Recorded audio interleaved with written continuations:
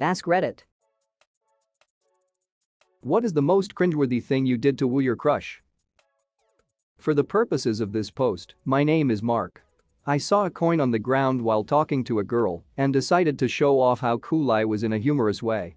I don't know why everyone thinks I'm so cool at everything I do. Hey look, a penny. I picked up the coin and then started celebrating. Go Mark, it's your birthday. It's your birthday. The humor being that I was oblivious to being cool at even the little things, like picking up coins. Fuck, I was horrible. I drew a picture for a girl in middle school to ask her out. It was of us holding hands in front of a sunset. She showed her friends and laughed at it with them. Bruh. Have you assassinated her afterwards? Hidden blade FTW. I knew which way she walked home from school, so one sick day I wrote "I love Heidi" in giant chalk letters on the sidewalk where I knew she'd pass. I hid in the bushes and when she walked by I yelled "Blue Ook Doen." She promptly decided to speed walk the rest of the way home. I never told her it was me. Did she see you? I would be so creeped out if someone yelled that while hiding in a bush, out of sight. Nope, just a disembodied voice calling creepily from the bushes. 5th grade was a weird time in my life. I blame Surge and AOL. I tried to sing her a song while playing it on the piano. I can't sing. I can't play piano, I just knew the basic tune and knew that the higher notes were to the left on the keyboard. I didn't even know the words to the song. Looking back, it was pretty obvious she didn't even want me to sing to her, she was being polite.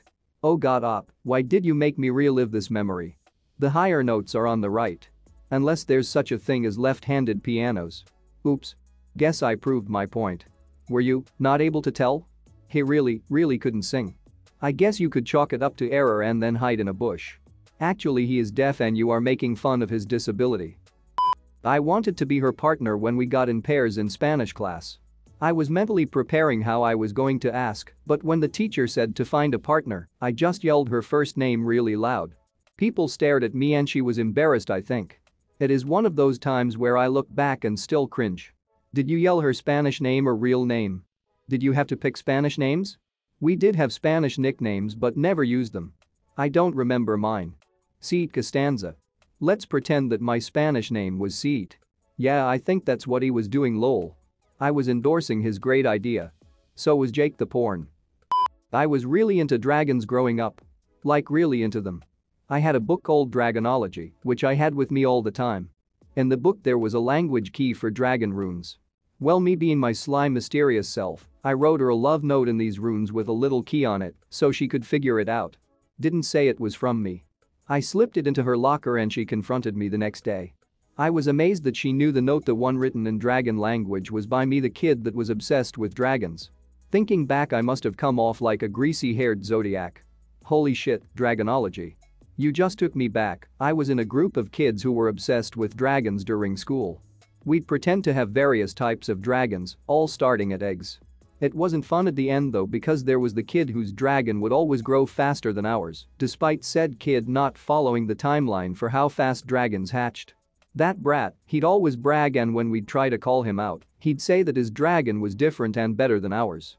I had an ice dragon that never grew up past hatchling state before the game ended. Yo, that game sounds fucking sick, can I play? Haha, sure, let's resurrect the game.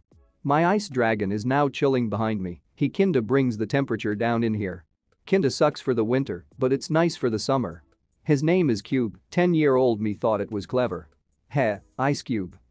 I wrote him an essay to confess my love to him. 7 pages worth of cringe. Front and back. You fell asleep? YOU_RE means you are. YOUR means you're. Oh who fine by me. In middle school, I had my mom spend $40 $50 in a heart-shaped locket with her name engraved in it. I still cringe to this day thinking about it. Edit. Damn English professionals turned me into a wincest kid. In elementary school, there was a necklace pair that was each half a heart that fit together at the kids' bookstore thing. I bought it and put one half on her chair, thinking she'd find me with the other half and we'd fall in love. I'm dying just thinking of it 20 years later. Oh. That's some movie moment material right there, if only she'd stuck to the script. What movie? Friday the 13th? So much shitty teenage poetry that I thought was deep. Found a couple of them a few months ago and had to resist the urge to cringe my way into traffic. Shitty poetry was my thing. I am so glad my teenage angst poetry got lost along the road of life. I have nightmares that while receiving an award for my writing, someone will stand up and start reading the lost cringefest poetry. Did you call girls goddesses? Middle school me thought every girl I liked deserved to be called a goddess. Goddess? No. Muse? Yes. I worked in the office at a construction company part-time at 17. I'm a flirt anyway, but there was one young guy I actually had a crush on, so I always thought he was flirting with me. For his birthday I found a doll-sized truck that looked exactly like his and baked him a cake shaped like a garage with the truck inside. Yes, it was difficult and time-consuming. Wow, this is amazing. My wife is gonna love it too and probably want to know how you did this. Pro tip: guys in hands-on vocations often don't wear wedding rings for fear they will have to be cut off in an accident. At least he was able to let you down gently without being like lol sorry I'm married. He gave you a way to think he didn't even notice. On another note, my brother is an electrician and had the inside of his wedding ring lined with rubber or something to avoid electrocution. My dad never wore his wedding ring because when my parents first married he was a mechanic, feared losing it while working, but even though he's a manager now he still doesn't wear it lol edit. Okay, I've never said I was an expert on electricians and their wedding rings. All I'm saying is that my brother got his ring customized in order for him to be able to wear it on the job and that he's an electrician. I just assumed it was lined with rubber or something. Please stop blowing up this comment with no, that won't work, I'm not the one who's an electrician. Oh, definitely there are more reasons for not wearing one on the job, but my point was I didn't know he was married because he didn't wear a ring and hadn't mentioned her the foremost I knew him at the time of the cake. I just cringe at how desperate it must have looked, even though at the time I was just trying to be thoughtful, creative, and sweet. I didn't flirt the same way after I knew, of course, and he asked if he had done something wrong, but I explained I just mistakenly thought he was single, so now he only gets generic dad joke type flirting, not the top shelf stuff. He was probably joking, but he said he wished he hadn't told me, due to not into taking someone else's guy or being the convenient sex on the side. There's plenty for everyone to have one of their very own.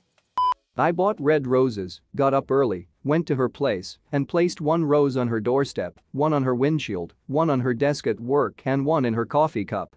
She was a little creeped out. This sounds like the beginning of a horror film. I can see her excitement turning to fear as every rose is revealed. Then he comes out from the closet with just a rose in his mouth. Oh, look, one is sticking out of his pee hole. I had a phone that barely had a Facebook app. I thought I was searching her name to creep on her. I actually posted her name as my status. Holy shit, this is like my worst nightmare. I actually check my activities sometimes to make sure nothing like this happened. I have to log in after watching poem or something to make sure I didn't somehow manage to share it. Why? You don't think others would enjoy the same poetry as you? Porn? Lmao, I recently did this in League of Legends. I was playing with my friend and his wife for a while. I wasn't friends with his wife on LoL for the first few games, so I finally added her.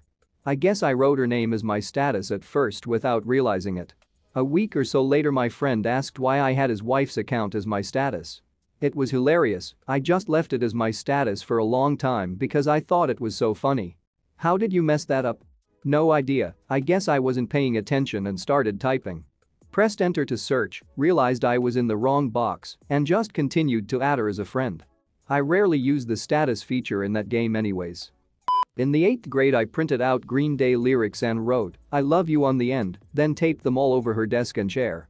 Somehow, it didn't work out. Gotta use Coldplay lyrics, man. Nah, Nickelback's Wear It At Man. Look at this graph.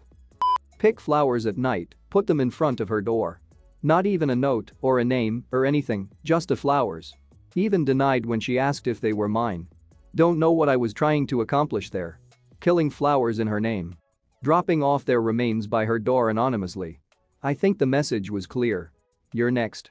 Either that or he's just preparing for his transition into becoming a cat. Objection, she is not a cat. I'm paying alimony to a goddamn cat. I love seeing Always Sunny references everywhere.